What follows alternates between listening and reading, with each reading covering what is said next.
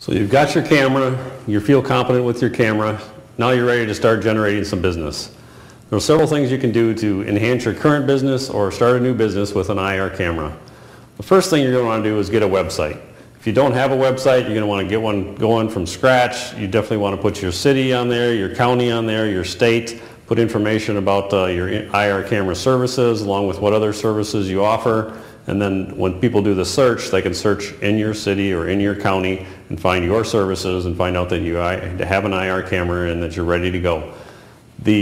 Once you get your website going, the second thing you want to do is get business cards with your website address on there, get some brochures with your website address on there, things that you can hand to people, and then you want to go out and start visiting realtors, because the realtors are still where a lot of people get their business. And so you'll contact the realtors, say I have a business, whether you do home inspection or energy audits or whatever the case may be, what's your marketing, you go around with the different realtors, say hey, if anybody's looking for this service, if you have clients that are worried about the house that they're purchasing and they want to make sure they get a quality inspection or that they get an energy audit before they move in, talk to the realtor, give them all brochures, give them business cards, they've got your website on there so they can drive people back to your website, people can look at your services and see exactly what you offer.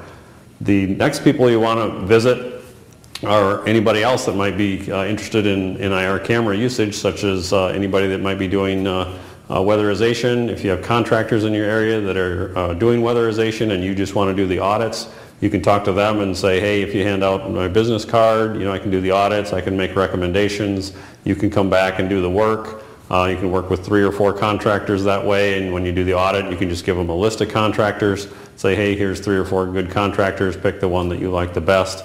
Always pick competent contractors. And you can also talk to lumber yards. The sky's the limit on energy audits as far as who you want to talk to. The other way to do it is there's a lot of stimulus money going to the weatherization programs, depending on your state. Some of them are using private contractors, some of them are hiring their own people.